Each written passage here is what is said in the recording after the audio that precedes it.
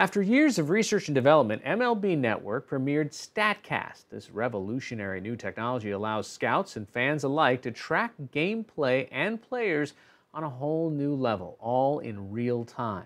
MLB Advanced Media's Chief Technology Officer Joseph Inzerillo joins us now to discuss how Statcast could change the way we watch baseball. I mean, from any demo you've seen of this, I mean, when you sat down, I said this is the greatest thing and the worst thing that's ever happened to baseball at the same time. It completely changes how you perceive the game. I mean, there's so much more information that's happening there that we really weren't paying attention to until we had this view. A lot of what we're trying to do is dimensionalize what coaches and players know intuitively. One of the things I think about sports that we always look about is accessibility. Can somebody sit down in front of their tablet or computer or television and really just understand what's going on? We think Statcast is really showing the just incredible athleticism. I think sometimes people don't realize how big a baseball field is. When an outfielder makes a run and he's going 21 miles an hour for 150 feet, it's pretty incredible athleticism. And he's leaping at just the right second to reach over the fence and steal back a home run. Yeah, I think that the thing that's so amazing to me is some of the reaction times that you see.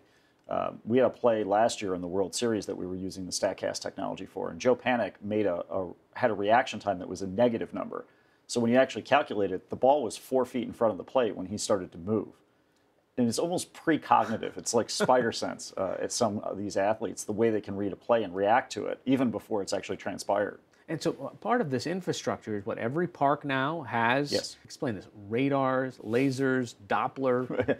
Yeah, it's a combination of radar that was actually originally designed for missile tracking, and that predominantly picks up the ball.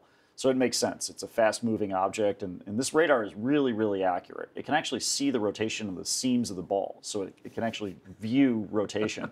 And then we combine that with machine vision. It's a stereoscopic machine vision, where it's basically like two eyeballs that are looking at the field, and they can see the depth and the height of all the players running around. We put all that stuff together in real time, and that gives us a play narrative that allows you to calculate things like reaction time, like route efficiency. What happens to baseball when reaction time and route efficiency start getting into the way that players are judged? We've already had pretty good offensive numbers. How do you produce runs? Pretty good pitching numbers. You know, how do you get a player out? But when you really get down into defense, it's all been very subjective. This guy looks like a good fielder, tends to not make a lot of errors. He should probably have a gold glove. But when you really start to get into, like, this is what the play was. This is his average reaction time. This is his average, velocity throw from third base to first base. You really start to get into a system where you can rank these guys. And leaderboards are one of the things that we rolled out around the All-Star game, where you could actually see some of these statistics. It's already getting there.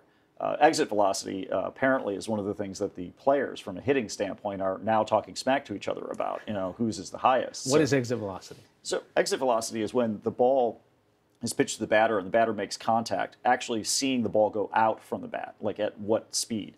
So it's not uncommon to see an exit velocity 110, 117 miles an hour leaving the bat. And what that really does is it gives you an idea of power. So the combination of exit velocity and some of the other ball characteristics allows us to calculate something we call flat travel, or what would happen if that ball didn't hit something.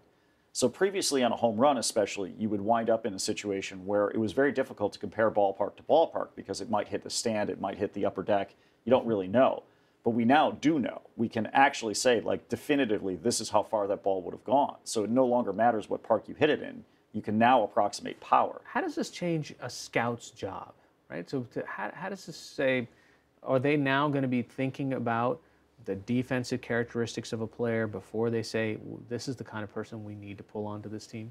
Well, I mean, they always have. They always tried to evaluate that, but a lot of it was more subjective. And when you get into things like clinics or combines, you would see skills, contests, how accurate, how far.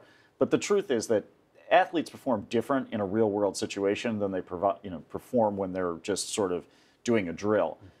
As this technology gets less expensive and sort of democratizes its way down into the lower levels, college, minor league baseball, college, down into the amateur, at some point Little League, no doubt, which will happen over time, I think that what you are going to see is that data set is going to get factored in. I think that what we'll find out is that there will be a diamond in the rough, some inefficiency in the market where somebody didn't look like they were performing super well, that will actually show up in the data as being somebody who is actually executing at a very high level. With Statcast working its way in through TVs, in through different kinds of services, how do you make sure that people still go to the park? We're blessed in the fact that we have an incredible in-ballpark experience.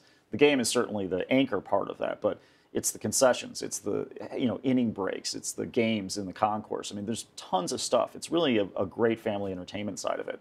So that part of it's not going to be something we're going to digitize, right? That's still going to be something you have to experience in person.